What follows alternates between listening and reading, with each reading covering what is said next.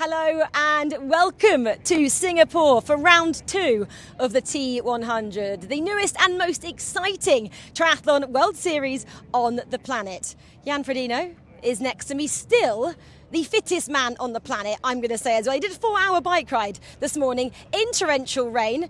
You've dried out, Jan? That included a 90-minute puncture fix, so I still haven't mastered that bit.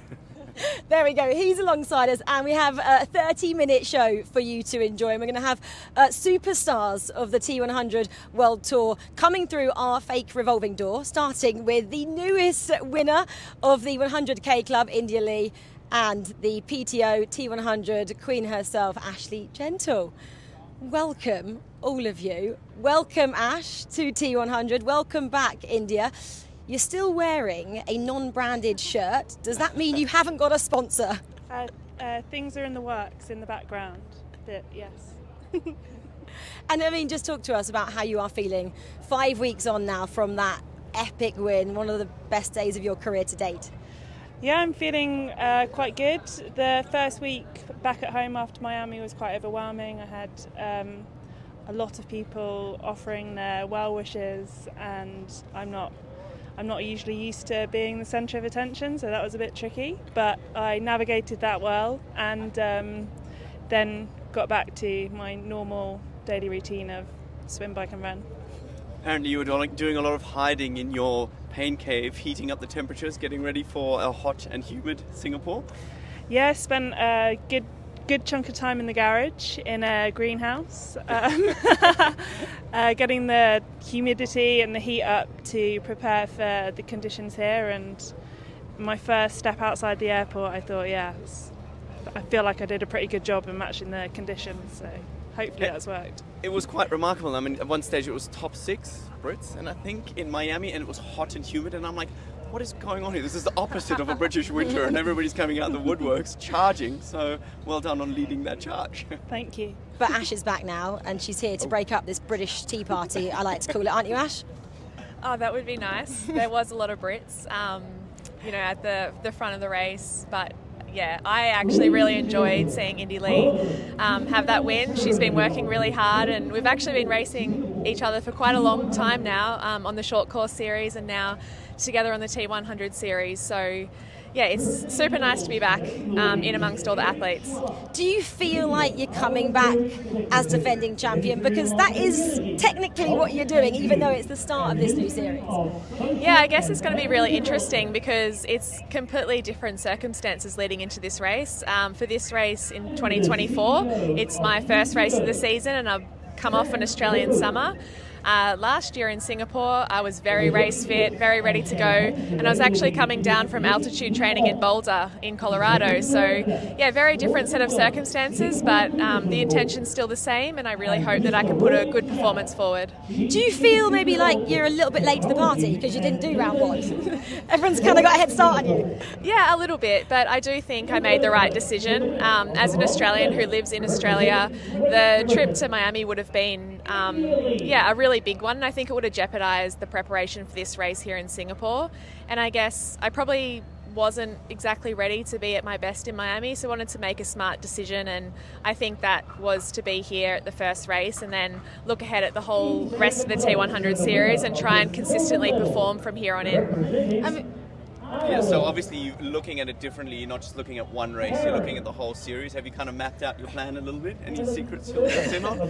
Yeah, I think that, I definitely want to hit this race, and it is the first race of the series for me, but it's one that I think, you know, can suit my strengths, and I really hope that I can perform well. But yeah, in the back of my mind, I still think, you know, I've still got to be at my best at the end of November, where there's 1.5 points at the grand final. So I think I just need to stay really consistent, healthy and injury free. And I think that I'm trying to work my way around the world from here. I'll go to America and then I'll go to Europe. I think I'll head back home before heading back overseas for Middle East. So I'm just trying to make sure I have a good amount of mix of intensity and also recovery after each race. Well, the women, they go off tomorrow, of course, at 2:15 local time. Can India go back-to-back, or can Ash defend her title from last year? Come back and join us tomorrow to find out. Thanks so much, ladies. Well, it is stop number 2 on the World Tour. It's a new World Championship series for T100, and this is how it works. Welcome to the T100. This season, 20 of the world's best men's and women's professional triathletes will battle it out over the notorious 100-kilometre distance, consisting of 2-kilometre swim, 80-kilometre bike, and 18-kilometre run, the ultimate test of speed and endurance. Taking place across 8 iconic locations around the globe, the season culminates with the T100 World Championship Finals in November. Every finishing position earns points, from 1 point for 20th to 35 points for first place. The T100 World Championship Finals will offer even more points to keep every athlete fighting until the end of the season. The total of each athlete's 3 best point-scoring performances over the season, plus the final, will count towards their points total. The athlete with the highest points total at the end of the season will be crowned T100 World Champion. With a prize purse of $7 million on the line, it means that each race and every point scored will make a difference. Well, lots of money on the line, but possibly more importantly, the chance to be crowned world champion in this new series. And we have 2 guests joining us now who maybe one day in the future would also like to be world champions. Jan and Dylan, both competing in the amateur race on Sunday. Welcome to both of you here. I mean, just tell us a little bit first, Jan, about your backstory and why triathlon is the sport for you. Yeah, so I actually started off as a swimmer, and then last year I actually tried my first triathlon, and then now I'm in the national team. So I'm really enjoying the sport. Impressive, Jan, don't you think? Absolutely, that's a sharp rise. And here in Singapore, is it nice to be at home and having inspiration? You know, some of the world's best athletes coming around and you know, showing you the way. Are you feeling inspired to go and take it big? Yeah, definitely. I think it's amazing. I think this experience is really cool, and I'm sure not just for me, but for other athletes, other aspiring athletes in Singapore as well, young kids and everyone. Yeah. Dylan, similar question to yourself. Where did it all start for you with triathlon? Oh yeah, so for me, I actually started swimming and running quite young. I picked up cycling a few years ago, and I came across triathlon, being able to put all 3 together, so I didn't have to choose one over the other, and that's how I got the triathlon. And you're both telling me off camera about some of your favourite athletes who are competing. Just tell us about some of the people that you're really excited to see kind of competing here in your home country. Yeah, so I'm a big fan of, on the female side, I'm a big fan of Lucy Charles-Barkley. Aren't we all, Jan? Yeah. Everybody loves the Lucy. Yep. And then on the male side, I'm a big fan of Sam Long. Yeah. Yo, yo, yo. Yes. Dylan, how about yourself? I'm also a big fan of Lucy Charles. I watch her videos on YouTube. And on the guy side, I'm actually a big fan of Sam Laidlow. Yeah, because he's actually quite young and he's so talented. This guy's not too bad himself, is he?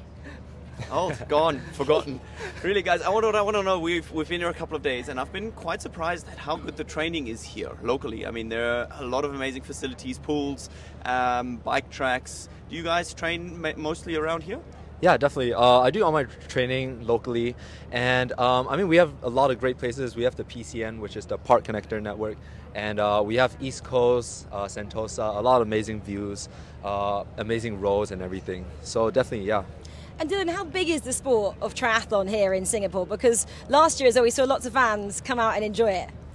Well, in Singapore, it's actually a growing sport, and we are actually quite happy to see that more and more people are taking up triathlon. So hopefully, like through all these events, we can see more and more people hopping onto the sport and then growing the sport as a whole.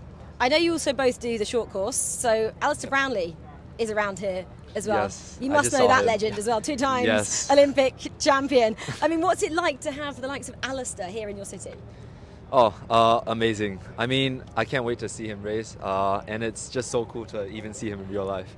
Should also mention you in that Olympic sentence. Did you remember watching him when he achieved gold back in the day? I'm holding a microphone. Like I said. Come on, boys. What I want to hear, Sunday, what's the plan? Who's going to win? I think on the female side... no, you guys. I want to know you guys. The girls, the women race on Saturday. I want to know between you guys. Well, we're doing different events, but I know that he's a really strong athlete. I've raced with him before, and we've also been to overseas races together before. So I'm rooting for him. Yeah. Dylan has a confident look in his eyes, a very confident look. I actually liked your question though, because we do have a mystery pro on the show. So with that in mind, they could match them. Top 3 for the women's event. Who are you going for? I think definitely Lucy Charles-Markley, India Lee, and Ashley Gentle. There we go. Well, let's see if that comes true. It could be our mystery pro. Jan, Dylan, thank you so much. Good luck on Sunday. We've spoken a lot about the women's race already, but 5 weeks ago, we didn't just have the women in action. It was the men's chance to shine as well, and it was very much Magnus who had a spectacular day in Miami. T100 Miami, and a new era of triathlon, as the very first T100 about to take to the water. With the win, Magnus Ditlev is closing that gap on Majurier and Brownlee. Sam Long is really moving through this field. Down to 15 athletes in this race. There is no way to hide. The racetrack temp is 110 degrees Fahrenheit. He's just such strong, continuous. And for the lead, here comes Magnus Ditlev trying to take the top spot away from Alistair Brownlee. Magnus Ditlev, the first ever winner of the T100.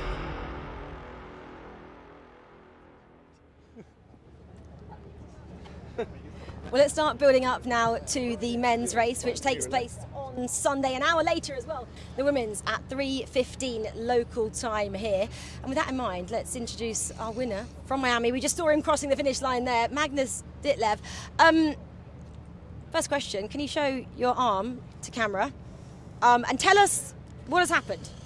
Yeah, so I arrived in Singapore Monday morning, had a good training day Monday, went out for a bike ride Tuesday, and unfortunately crashed on my bike.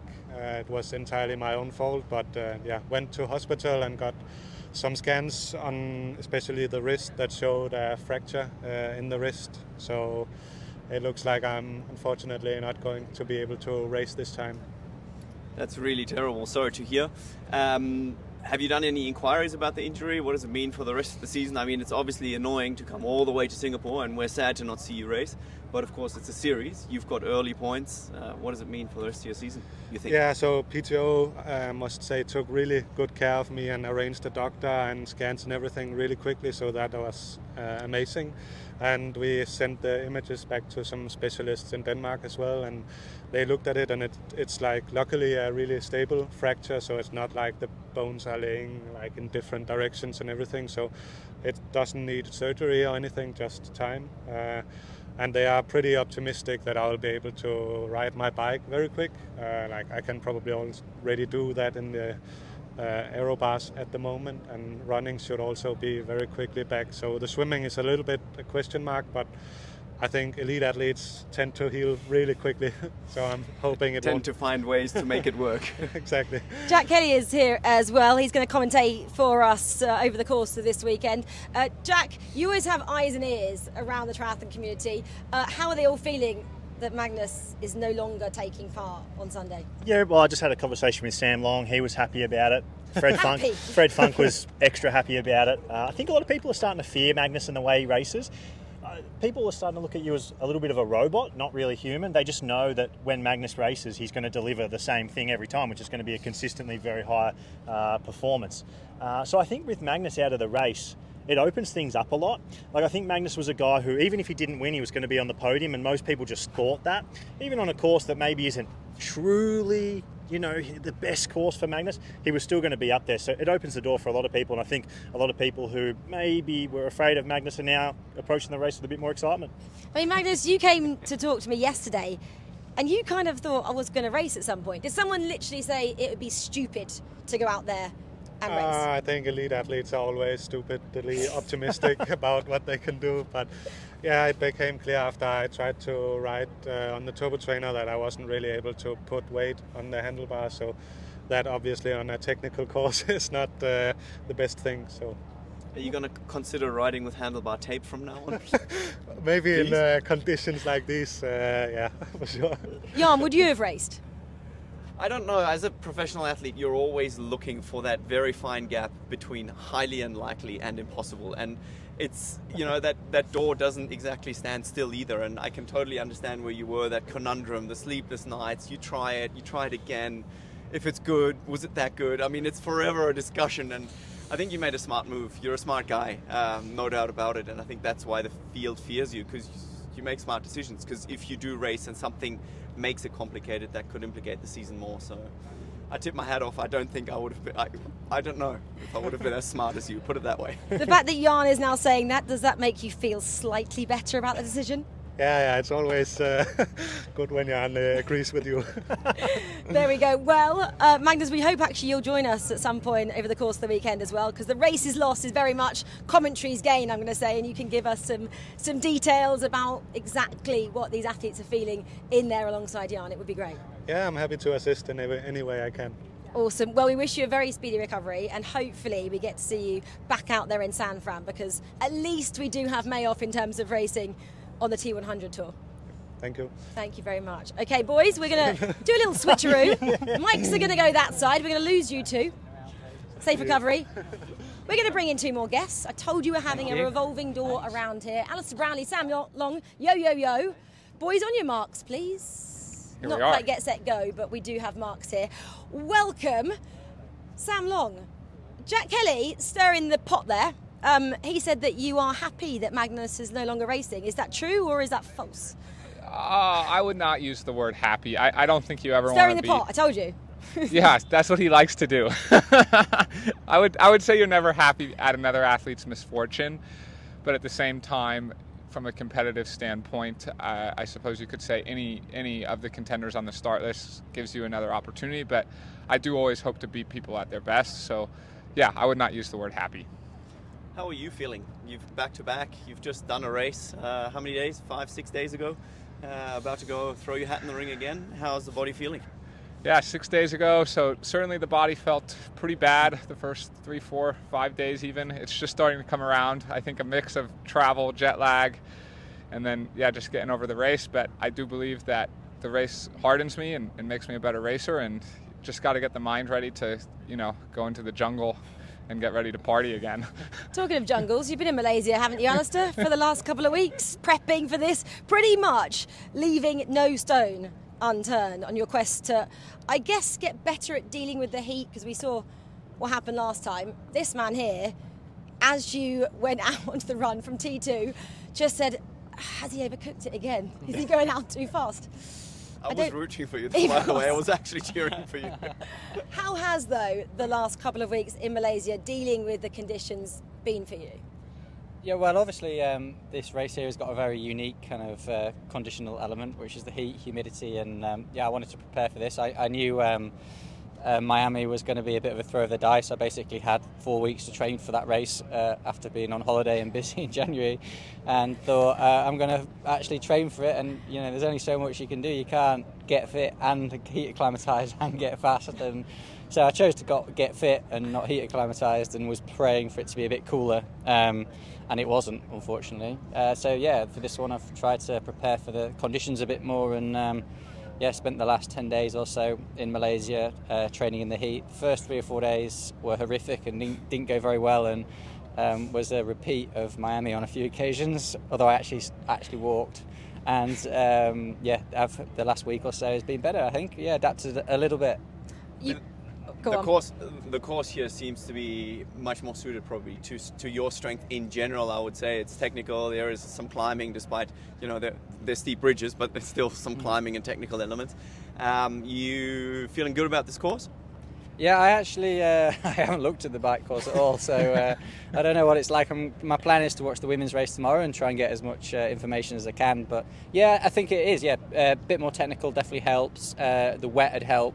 Getting the corners nice and sketchy for everyone, and the hills are good as well. But yeah, I actually quite enjoyed that course in Miami. It's more technical than it looks, and I actually think the corners had more of an impact. I basically could have a rest around all the corners because I was a bit fast around them. So I think it probably had more of an impact than you think. Sam, question for you as well. You gave everyone quite a fright in Miami because you were quite late to racking your bike. Maybe you kind of almost missed it, didn't you, in terms of racking bike? There was a video about you saying, was he going to race, was he not, because he was late to the party. Are you going to tell everyone what time you might be racking your bike on Sunday, or shall we just wait and see if you turn up? I just got my tips from Jan. That's what Jan always used to do when he would race. He'd show up like 2 minutes before the gun goes off, you know, but... Setting a great example there, Jan. Yeah. Oh, it's Mr. Preparation over here. I'm not sure about that. But, I mean, yeah, I guess I was actually out riding my bike, warming up, so I was preparing, and I guess here, I mean, I probably will try and rack my bike as late as possible to stay out of the heat, so maybe I will give everyone a scare again. Alistair, another question for you as well. I actually mentioned this to you when we chatted earlier on in the week, the fact that every single PTO/T100 event that you've done, because you've done quite a few of them now, you've actually led coming out of T2. Are you going to ever change the tactics, or are you certain they're going to work? This fact depressed me so much I've actually gone back and done some thinking about it. So technically I didn't lead out in Miami, I was second and only got to the front about a K into the run. Didn't lead out in Ibiza, I was also second and got to the front about a K in the run. Edmonton, I don't think I ever led in Edmonton. I don't think I ever got to the front, but I was kind of nearly there. Well, all right, so it's not great, but yeah, the principle is the same. Yeah. No, I've got one goal for this race, and that's not blow up. So you're not going to do the first K in 250? Oh no, yeah, but in Miami it was 325. Oh, really? It just looked a lot faster than it was. It was honestly, it was slow. Oh gosh! So you guys obviously taking the race from kind of opposite perspectives, right? You're looking to lead the swim, heading out. There's probably I see a couple of guys who can go with you. Sam trying to close the gap. Where do you see it, Sam? What do you? I mean, that's the strategy, right? But where do you see it closing? Usually when I race Ali, you know, I kind of think to myself, I either see him or I don't. And there's not really, it's kind of out of my control, right? I have to do my own race and just be as strong as I can. And if we find ourselves in a run battle, then that's an amazing thing. But there's pretty much 100% certainty that we're not going to swim together and we're not going to bike together. Well, I mean, well done anyways on coming to the claim of bringing the strongest legs to triathlon, which makes it very exciting for all of us to watch. Yeah, it's always a grind from the back. Both of you, thank you very much for your time today. We'll see you on Sunday. Good luck in that race. Thanks very much. Okay, we've done Miami. We're now in Singapore. We really are treating you to some beautiful locations on the T100 tour, and we're not done just yet.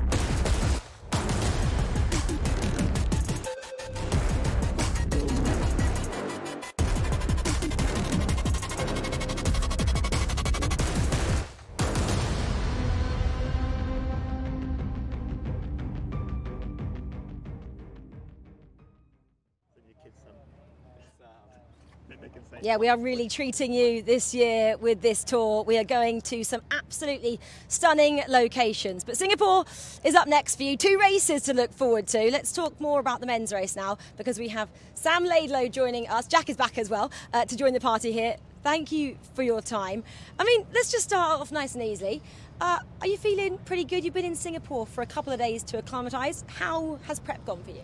Yeah, I feel better than I did in Miami. Slowly building back up after last year, an eventful end of year. So yeah, I've been here 2 weeks, and pretty glad I came early, to be honest, because last week was scorching hot. I guess the main question, in your own words, you said you blew up on the run in Miami. How are you going to do things differently this time out? Be a little bit fitter. Yeah, just show up a little bit fitter than I was in Miami. And yeah, we'll see. Obviously, this humidity it's not really to my advantage. I sweat a lot, and so as long as I can get enough fluid down, I should be all right. But yeah, also very different dynamics without Magnus probably. And yeah, I couldn't play an active role at the front of the race in Miami, and I normally like to do so with Alistair. So I hope we can get back to that. Reigning Ironman world champion. I mean, you kind of hinted towards it. There's a lot of extra things on your plate, a lot of extra items on your calendar. I mean, honestly, I was quite impressed in Miami. You know, it's hard to get that fit early. I think you've done a good job. How do you feel about it? I mean, how's life? Life is good, as you said. It's busy, but I tried to make it busy as much as possible towards the end of last year. And yeah, I guess like I have other things around just triathlon, so I'm trying to prioritize everything and then slowly build towards the end of season, and hopefully both in Hawaii and then the grand final I'll be in my peak shape. Yeah, and I still have I guess something to learn from the guys like Christian or Magnus that can be good all year long. Well, I have an oddly specific question for you, Sam. So at Miami, you put on your calf socks and then you sort of lost about 45 seconds to a minute, and then you made that up right by the end of the bike. What are you going to do here in the heat in Singapore? Are you going to wear them, or are you going to not and stay with the front of the group early out of T1? Well, that was, I think everybody was expecting me to put socks on there and I wasn't going to, but now you've just shed my secret. And no, yeah, I probably won't put them on here. It took me a lot. It took me like 70k of time trialing to get back to the front. So yeah, that was a painful decision. So yeah, as I said, I want to be up front. I think that's how I race. And I heard you ask like Ali, like will he knock out first? You know, and I don't think. It's just our instinct, you know. That's how we race at our best, and if we lose, we lose. It's not a big deal, and then every so often it pays off. And so with that, even though everyone's talking about the crazy conditions and being conservative, you're going to race just like normal? Well, I still believe one of my strengths is like riding in the heat, so I think I also need to make the most of it. You know, I'm not going to run as fast as some of the Jason Wests or Yuri Killens, so I need to make the most of the bike, and I'll run at my level here, you know, so I can't expect to race how they're going to race. And yeah, as I said, I'll just enjoy racing aggressively and see what comes out. As a fan of the sport, looking from the outside, you kind of look at the dream team, you, Ali, Kyle Smith I would put in there, swim, bike. I mean, if it rains, even more so. All three of you very aggressive, all three of you technically very good riders. Anyone else you have in that group? Well, Mikhail had a pretty good race last year here. He was pretty aggressive early on, and I think his bike handling skills are, or at least I went riding out with him and he seemed to take a few risks on the bike path that didn't go unnoticed. But yeah, I think we're missing Matisse for sure. I've been racing him since I've been a kid, and we're generally at the front of the races. So yeah, shame he's not here, but I'll hope to replace what he did in Miami. Hopefully you don't have to do it all by yourself. I guess season's coming into play a little bit as well. We're talking about kind of how athletes are working out the season being so long. Are you pinpointing places that you want to get kind of maximum points so you can kind of taper off and then peak again to the end of the season? How does your year look? Yeah, I wish I could pick and choose like when I want to be fit. It took me like 3 or 4 months to get over Nice last year. And yeah, as I said, after this I have a good 12-week block to really get to where I want, I think, or at least a good first stepping stone. So I think I'll be fit in London, and I should be fit in Ibiza. I'll probably sit out San Fran. Yeah, I mean, sounds like a smart plan in terms of travel as well and scheduling it. And hopefully going to the United States at the end of the year. All that considered, how are you feeling about the overall series? I mean, it's definitely kind of a different thought process. The end of the year, last race, 1.5 points. So many new dynamics coming into it. How do you approach one individual race, you know? Yeah, it's certainly like shaking things up a bit, and I think we're kind of going towards this profile of athlete that needs to be good all year round, which is something that I've got to learn, and I think it's something that the short course athletes are used to, and obviously I haven't been through that short course kind of career, so yeah, it's going to be a slow adaptation for me personally, but yeah, we'll see. I think it's just now you need to be a full-time professional athlete, you know, if you want to be good. You can't afford to go and spend 3 weeks in Barbados at the end of the year or something. Well, it may be a slow adaptation to you, but there is nothing slow about the T100. It's going to be fast, it's going to be furious, and the racing is coming your way on Saturday and Sunday. Sam, thank you so much. Jack, thank you. Jan as well. All this crew will be back throughout the weekend. But as I mentioned, the races, women's race tomorrow, 2:15 local time, and then on Sunday, an hour later, 3:15, the men go racing here in Singapore for round 2 of the T100. We'll see you then. Bye-bye.